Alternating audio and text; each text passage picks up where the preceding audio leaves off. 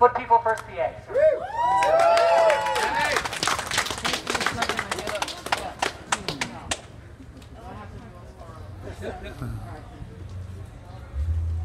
I only had healthcare, you know, fix me. I'm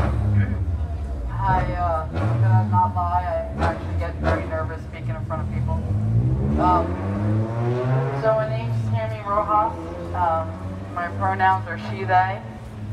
I'm with Put People First PA, and I'm also on the coordinating committee for the Pennsylvania Poor People's Campaign, a national call for more revival.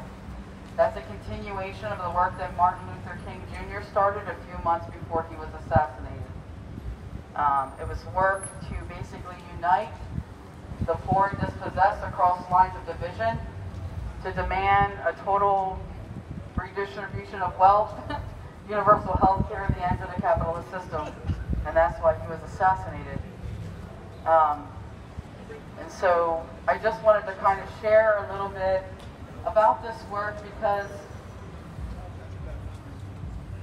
I was born into poverty, I grew up into poverty, and my mental health issues go back as far back as I can remember.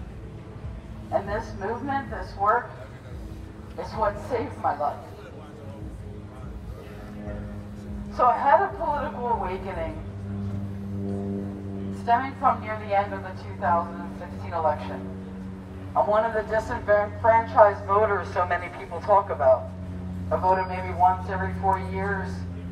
You know, the party I chose to originally register with, I chose them because I heard them talking about raising the minimum wage. I was going to McCaskey High School, I was struggling to pay rent, I was a minimum wage worker. I ultimately just dropped out of McCaskey. So I'm one of the several McCaskey High School dropouts you hear people talk about too. So during that awakening, I just knew like something wasn't right, you know. I saw division in my family, I saw division like everywhere, and I just couldn't understand why, and I wanted to learn why. So I got involved politically, and I went and met a bunch of different groups and attended meetings, and I just didn't feel like my voice mattered in any of those spaces. But where I did matter was at Put People First PA, and they saw something in me I didn't even see in myself. And when I decided, yes, I'll start a healthcare rights committee in Lancaster, I'll work to do that with folks. I made that decision January 2018 when I learned about the connection to the Poor People's Campaign and that it was going to be launched that year on the 50th year anniversary of Martin Luther King Jr.'s assassination. And this came out of them planning this for 10 years. 10 years they've been traveling across this country and organizing to be set up and ready, right?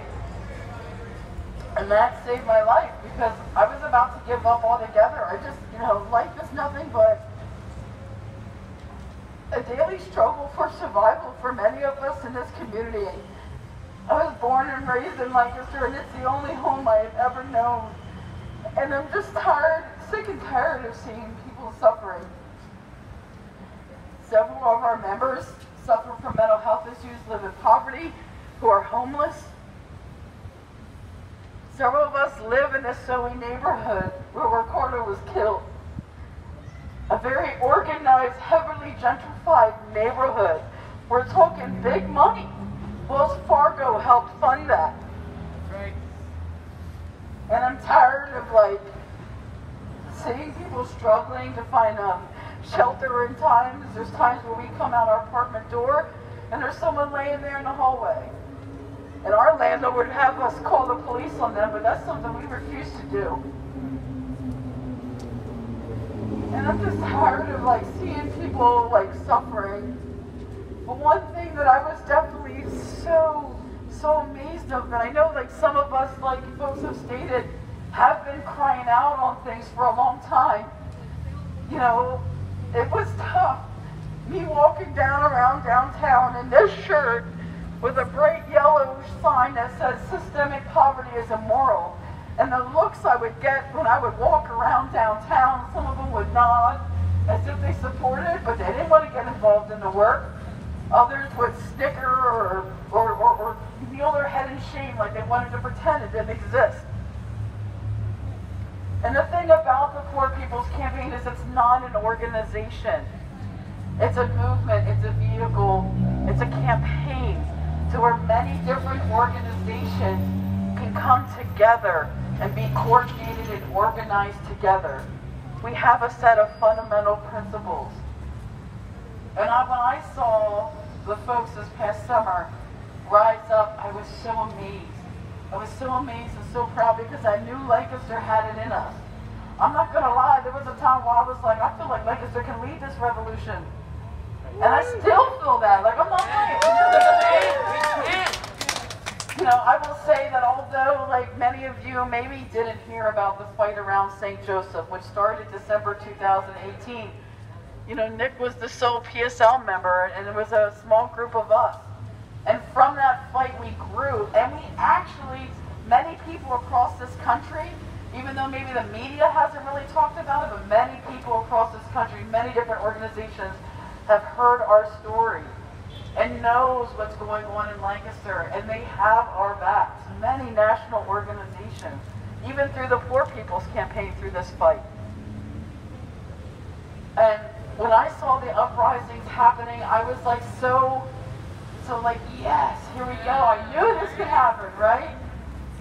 And when I'd be down there, I'd be in the spaces, and I so badly wanted to jump on the mic and tell the people about the Poor People's Campaign, but I held back. I held back because I saw many powerful people also surrounding you and already trying to organize you and co-opt you and everything.